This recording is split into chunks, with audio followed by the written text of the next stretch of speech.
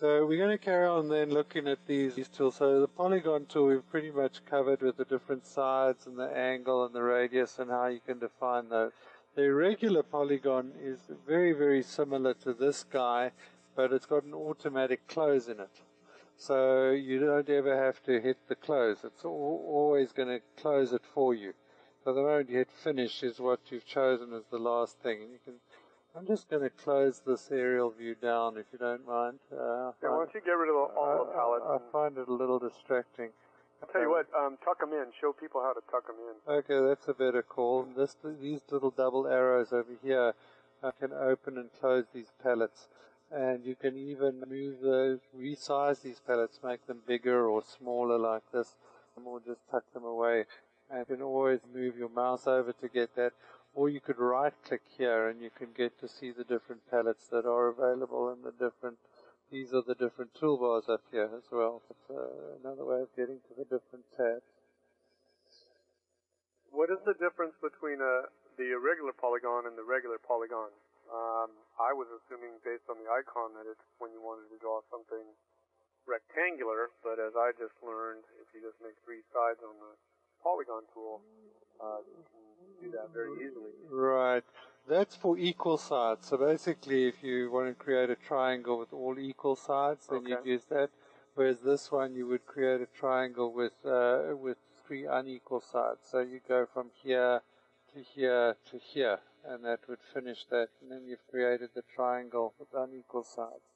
So again, V, V, and V creates the triangle with unfinished sides. And you can see this is overlapping on the existing lines, whereas this one will create it with equal sides.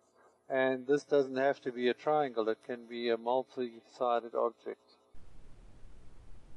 But it's always, you see there's no close option here. Gotcha. So there's a very strong similarity between that tool and that tool.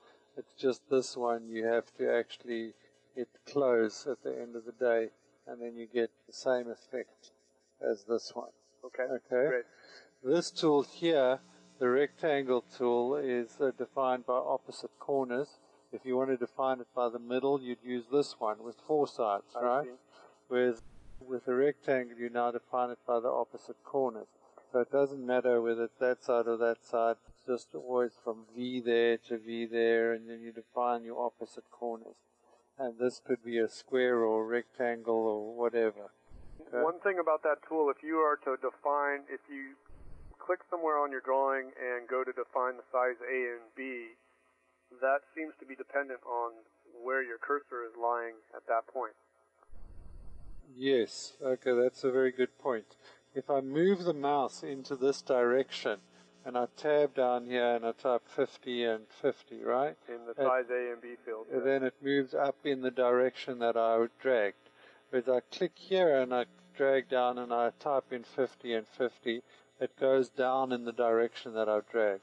So the inspector bar is affected by the positive and the negative fields are not affected. There's always a positive value down there. But that changes, if you select the object and then you can see the values themselves might be negative according to the X, Y, and Z, but works as a displacement away from the original object. Okay. If you really dragged in the wrong direction, you could always type in a negative. So now you see I can type in negative 50, and it'll go that way, even though I dragged up and to the right. Gotcha.